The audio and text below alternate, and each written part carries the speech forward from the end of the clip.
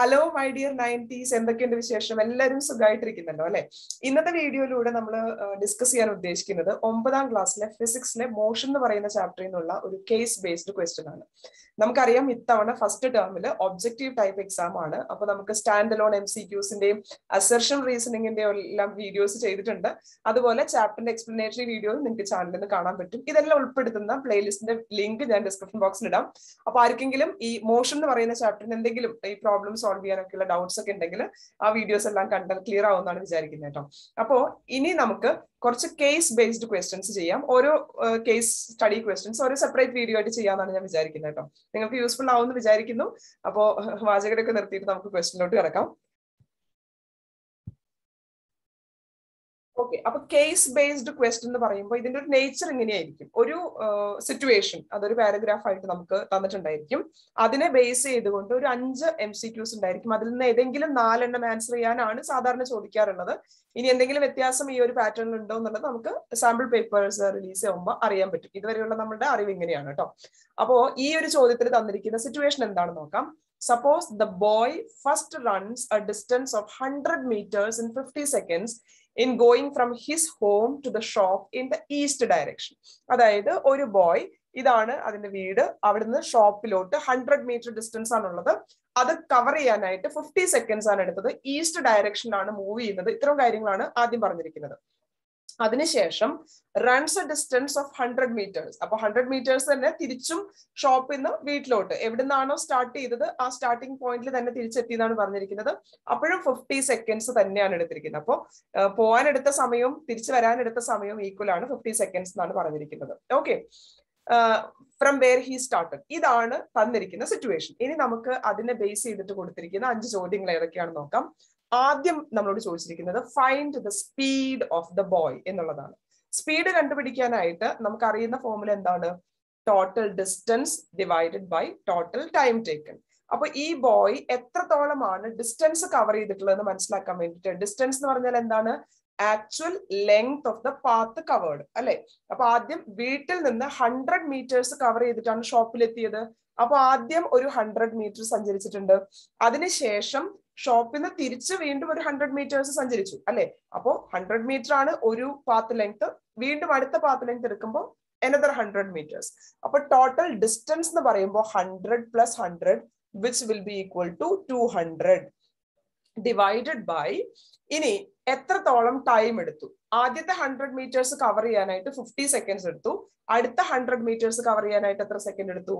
വീണ്ടും 50 seconds എടുത്തു. അപ്പൊ 50 plus 50 എന്ന് പറഞ്ഞാൽ 100 seconds. ഓക്കെ, അപ്പൊ 200 meters ട്രാവൽ ചെയ്തു. അതിനുവേണ്ടി എടുത്തിരിക്കുന്ന സമയം എത്രയാണ്? 100 seconds ആണ് എടുത്തിരിക്കുന്നത്. അപ്പൊ 200 divided by 100 which will be equal to 2 meter per second. അപ്പൊ സ്പീഡ് ഓഫ് ദ ബോയ് എന്ന് പറയുന്നത് 2 meter per second ആണ്. അപ്പൊ സ്പീഡ് എന്താണെന്ന് അറിഞ്ഞാൽ നിങ്ങൾക്ക് ചെയ്യാവുന്നതേ ഉള്ളൂ. സ്പീഡ് എന്ന് പറയുന്നത് total distance divided by total time taken. Distance calculate ചെയ്യുന്ന സമയത്ത് എപ്പോഴും എത്രത്തോളം പാത്ത് ലെങ്ത് കവർ ചെയ്തു അതിനെ മൊത്തത്തിൽ നമ്മൾ കൗണ്ട് ചെയ്യേണ്ടതുണ്ട്. അടുത്ത ചോദ്യമായിട്ട് ചോദിച്ചിരിക്കുന്നത് find the velocity of the boy. ഈ സെയിം ബോയുടെ വെലോസിറ്റി കണ്ടുപിടിക്കാൻ പറഞ്ഞിട്ടുണ്ട്. വെലോസിറ്റി എന്ന് പറഞ്ഞു കഴിഞ്ഞാൽ ഡിസ്പ്ലേസ്മെന്റ് ബൈ ടൈം ആണ്. അപ്പൊ നമ്മൾ നോക്കേണ്ടത് ഇനീഷ്യൽ ആൻഡ് ഫൈനൽ പൊസിഷൻസ് മാത്രം നോക്കുക. അത് തമ്മിലുള്ള ഷോർട്ടസ്റ്റ് ഡിസ്റ്റൻസിനെയാണ് നമ്മൾ ഡിസ്പ്ലേസ്മെന്റ് എന്ന് പറയുന്നത് അല്ലെ? അപ്പൊ ആദ്യം ഈ കുട്ടി എവിടുന്നാണ് സ്റ്റാർട്ട് ചെയ്തത്? വീട്ടിൽ നിന്ന് സ്റ്റാർട്ട് ചെയ്തു. അത് എവിടേക്കോ പോയി, ഷോപ്പിൽ പോവോ എവിടെ പോകണമെങ്കിലും ആയിക്കോട്ടെ. അതിനുശേഷം തിരിച്ച് വീട്ടിൽ തന്നെയാണ് എത്തിയിരിക്കുന്നത്. അപ്പൊ ഇനീഷ്യൽ പോയിന്റിൽ തന്നെ ഫൈനലി തിരിച്ചെത്തിയിട്ടുണ്ടെങ്കിൽ ഡിസ്പ്ലേസ്മെന്റ് എന്ന് പറഞ്ഞാൽ 0 ആണ്. The boy has got 0 displacement. അപ്പൊ ഇവിടെ ഡിസ്പ്ലേസ്മെന്റ് 0 ആണ്. പക്ഷെ ടൈം എത്ര ടൈം എടുത്തിട്ടുണ്ട്? ആ പോയിന്റിൽ നിന്ന് ഇനീഷ്യലി സ്റ്റാർട്ട് ചെയ്തു ഫൈനലി ആ പൊസിഷനിൽ തന്നെ തിരിച്ചെത്താനായിട്ട് 100 സെക്കൻഡ് എടുത്തിട്ടുണ്ട്. അപ്പൊ 0/100 എന്ന് എഴുതാം. 0/100 എന്ന് വെച്ചാൽ it is nothing but 0 meter per second. അപ്പോൾ സ്പീഡ് 2 meter per second ആണ്.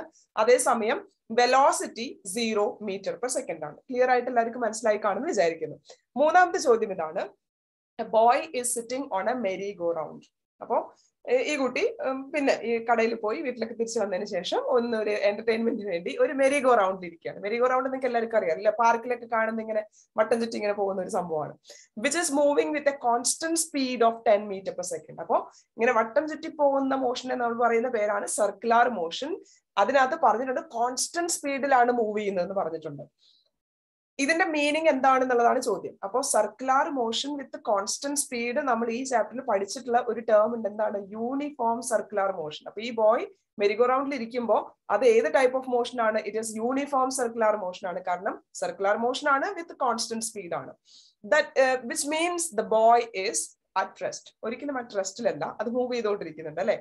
മൂവിംഗ് വിത്ത് നോ ആക്സിലറേഷൻ ആണോ, മൂവിംഗ് വിത്ത് യെസ് ആക്സിലറേഷൻ ആണോ, മൂവിംഗ് വിത്ത് യൂണിഫോം വെലോസിറ്റി ആണ്? നമ്മളോട് കോൺസ്റ്റന്റ് സ്പീഡ് എന്നാണ് പറഞ്ഞിരിക്കുന്നത്. വെലോസിറ്റി എന്ന് പറയുന്നത് സ്പീഡ് വിത്ത് ഡയറക്ഷൻ ആണ്. അപ്പോൾ ഒരു വസ്തു സർക്കുലർ പാത്തിൽ ട്രാവൽ ചെയ്യുന്നുണ്ടെങ്കിൽ ഓരോ ഇൻസ്റ്റന്റിലും അതിന്റെ വെലോസിറ്റിന്റെ ഡയറക്ഷൻ പറയുന്നത് അലോങ് ദ ടാൻജന്റ് ആണ്. അപ്പൊ ഇങ്ങനെ ഓരോ സമയത്തും നമ്മൾ ഡയറക്ഷൻ നോക്കുമ്പോൾ ഇങ്ങനെ മാറി മാറി പോവാണ്. ടാൻജന്റ് നമ്മൾ പല പല ഡയറക്ഷനിൽ വരയ്ക്കാമല്ലോ സർക്കിളിൽ. അപ്പോ ഓരോ ഇൻസ്റ്റന്റ് ഓഫ് ടൈമിലും സ്പീഡ് 10 മീറ്റർ പെർ സെക്കൻഡ് തന്നെ മൂവ് ചെയ്യുന്നു. പക്ഷെ അതിന്റെ ഡയറക്ഷൻ ചേഞ്ച് ആവുന്നത് കൊണ്ട് തന്നെ there is A change in velocity. അപ്പൊ മൂവിംഗ് വിത്ത് യൂണിഫോം വെലോസിറ്റി അല്ല. ചേഞ്ച് ഇൻ വെലോസിറ്റി എന്ന് വെച്ചാൽ എന്താണ്? ആക്സിലറേറ്റഡ് മോഷൻ ആണ്.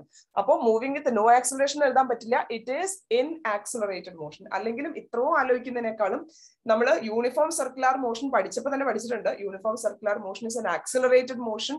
ആക്സിലറേഷന്റെ ഡയറക്ഷൻ നമ്മൾ പഠിച്ചു, എന്തായിരുന്നു? Towards the centre. അതുകൊണ്ട് ആ ആക്സിലറേഷൻ പറയുന്ന പേരാണ് സെൻട്രിപെറ്റൽ ആക്സിലറേഷൻ. ഇത്രയും കാര്യങ്ങളൊക്കെ നമ്മൾ യൂണിഫോം സർക്കുലർ മോഷനെ കുറിച്ച് പഠിച്ചാണ് അല്ലെ. യൂണിഫോം സർക്കുലർ മോഷൻ എന്ന് വെച്ചാൽ velocity is not constant, direction of velocity is along the tangent, it is an accelerated motion, direction of acceleration is towards the center. ഇത്രയും കാര്യങ്ങളൊക്കെ നമ്മൾ യൂണിഫോം സർക്കുലർ മോഷനെ കുറിച്ച് പഠിച്ചതാണ്. അപ്പൊ നമുക്ക് ഡെഫിനറ്റ് ആയിട്ടും പെട്ടെന്ന് തന്നെ ആൻസറിലോട്ട് എത്താൻ പറ്റി. നാലാമത്തെ ചോദ്യം എന്താണെന്ന് നോക്കാം. In which of the following cases of motion the distance moved and the magnitude of displacement are equal? നമുക്ക് താഴെ ഒരു 4 സിറ്റുവേഷൻ തന്നിട്ടുണ്ട്. ഇതിൽ ഏതിലായിരിക്കും ഡിസ്റ്റൻസും മാഗ്നിറ്റ്യൂഡ് ഓഫ് ഡിസ്പ്ലേസ്മെന്റും ഈക്വൽ ആയിട്ട് വരിക എന്നുള്ളതാണ്. ഡിസ്റ്റൻസ് എന്ന് പറയുന്നത് ആക്ച്വൽ പാത്ത് ലെങ്ത്തും ഡിസ്പ്ലേസ്മെന്റ് എന്ന് പറയുന്നത് shortest distance between initial and final പൊസിഷനുമാണ്. അത് എപ്പോഴാണ് വരിക? ഒരു വസ്തു സ്ട്രെയിറ്റ് ലൈനിൽ മൂവ് ചെയ്യുന്ന സമയത്ത് മാത്രമാണ് ഡിസ്റ്റൻസും മാഗ്നിറ്റ്യൂഡ് ഓഫ് ഡിസ്പ്ലേസ്മെന്റും ഈക്വൽ ആയിട്ട് വരുന്നത്. അപ്പോ moving in A straight line എന്ന് തന്നിരിക്കുന്നത് option എയിലാണ്. If the car is moving on A straight road എന്നുള്ളത്. കാർ സർക്കുലർ റോഡിൽ മൂവ് ചെയ്യുകയാണെങ്കിൽ ഡിസ്റ്റൻസും മാഗ്നിറ്റ്യൂഡ് ഓഫ് ഡിസ്പ്ലേസ്മെന്റും ഈക്വൽ അല്ല. Pendulum moving two and fro ആണ്, ഒന്ന് അങ്ങോട്ട് പോയി ഇങ്ങോട്ട് തിരിച്ചു വന്നു, അപ്പോൾ ഡിസ്പ്ലേസ്മെന്റ് വ്യത്യാസം വരും. Planet moving around the sun, അതൊരു സർക്കുലർ മോഷന്റെ എക്സാമ്പിൾ തന്നെയാണ് അല്ലെ. അപ്പോൾ ഈ 3 ഓപ്ഷൻസ് അല്ല, ഓപ്ഷൻ എ മാത്രമാണ് കറക്റ്റ് ആയിട്ടുള്ളത്. ഇനി ഈ ഒരു കേസിനെ ബേസ് ചെയ്തിട്ടുള്ള അഞ്ചാമത്തെ ലാസ്റ്റത്തെ ചോദ്യം എന്താണെന്ന് നോക്കാം. A particle is moving in A circular path of radius R. ഒരു പാർട്ടിക്കിള് ഒരു സർക്കുലർ പാത്തിൽ മൂവ് ചെയ്യുന്നു എന്ന് പറഞ്ഞിട്ടുണ്ട്. അതിന്റെ റേഡിയസ് എത്രയാണെന്ന് പറഞ്ഞിരിക്കുന്നത്? 6 ആണെന്ന് പറഞ്ഞിട്ടുണ്ട്. ചോദ്യം ഇതാണ്, displacement after half A circle would be what എന്നുള്ളതാണ്. ഹാഫ് എ സർക്കിൾ എന്ന് വെച്ചാൽ ഇപ്പൊ സപ്പോസ് എ എന്ന് പറയുന്ന പൊസിഷനിൽ സ്റ്റാർട്ട് ചെയ്തു, എന്നിട്ട് ഇങ്ങനെ സർക്കുലർ പാത്തിൽ പോയിട്ട് ഹാഫ് സർക്കിൾ, അതായത് ബി എന്ന് പറയുന്ന പൊസിഷനിൽ എത്തി. അങ്ങനെ വരുമ്പോൾ ഡിസ്പ്ലേസ്മെന്റ് എത്ര എന്നുള്ളതാണ് നമ്മുടെ ചോദ്യം. ഡിസ്പ്ലേസ്മെന്റ് എന്ന് വെച്ചാൽ എന്താണ്? Shortest distance between initial and final position. അപ്പൊ ഇനീഷ്യൽ പൊസിഷൻ എ ആണ്, ഫൈനൽ പൊസിഷൻ ബി ആണ്. ഇവ തമ്മിൽ വരയ്ക്കുന്ന ഒരു സ്ട്രെയിറ്റ് ലൈൻ എന്ന് പറയുന്നത് ഈ സർക്കിളിന്റെ ഡയമീറ്റർ ആണ് അല്ലെ. റേഡിയസ് ആർ എന്ന് തന്നിട്ടുണ്ടെങ്കിൽ ഡയമീറ്റർ നമുക്ക് എങ്ങനെ കണ്ടുപിടിക്കാം? It will be 2r. അപ്പൊ ഇവിടെ ഡിസ്പ്ലേസ്മെന്റ് എന്ന് പറയുന്നത് 2r ആണ്. ഇഫ് ഇൻ കേസ് നമ്മളോട്, ഇതാണ് നമ്മളുടെ ആൻസർ ഇപ്പോഴത്തെ കേട്ടോ. ഇവിടെ ഡിസ്പ്ലേസ്മെന്റ് എന്ന് പകരം ഡിസ്റ്റൻസ് ആഫ്റ്റർ ഹാഫ് സർക്കിൾ എന്നാണ് ചോദ്യം ഉണ്ടായിരുന്നെങ്കിൽ നമ്മൾ എന്ത് എഴുതണം?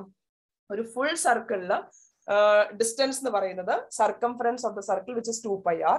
അപ്പൊ അതിന്റെ ഹാഫ് സർക്കിൾ വരുവാണെങ്കിൽ എന്ത് വരും? 2 ക്യാൻസൽ ആയി പോയിട്ട് πr എന്ന് വരും. ഓക്കെ, അപ്പൊ ഇവിടെ ചോദ്യം ഡിസ്പ്ലേസ്മെന്റ് ആയതുകൊണ്ടാണ് ഡയമീറ്റർ എന്നാണ് ഉത്തരം. ഇവിടെ റേഡിയസ് 6 തന്നതുകൊണ്ട് ഞാൻ 2r എന്ന് എഴുതി.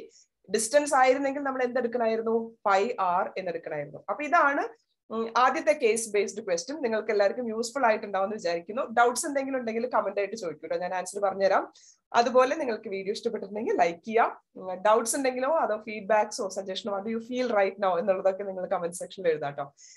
നിങ്ങളുടെ കൂട്ടുകാരിലോട്ട് ഷെയർ ചെയ്ത് കൊടുക്കുവാണെങ്കിൽ അവർക്കും കൂടെ പഠിക്കാമല്ലോ. ഇനി അതുപോലെ സബ്സ്ക്രൈബ് ചെയ്യാതെ വീഡിയോ കാണുന്ന ആരെങ്കിലും ഉണ്ടെങ്കിൽ ഒന്ന് സബ്സ്ക്രൈബും കൂടെ ചെയ്തേക്കണം കേട്ടോ. Thank you once again for watching. Have A wonderful day ahead to all of U.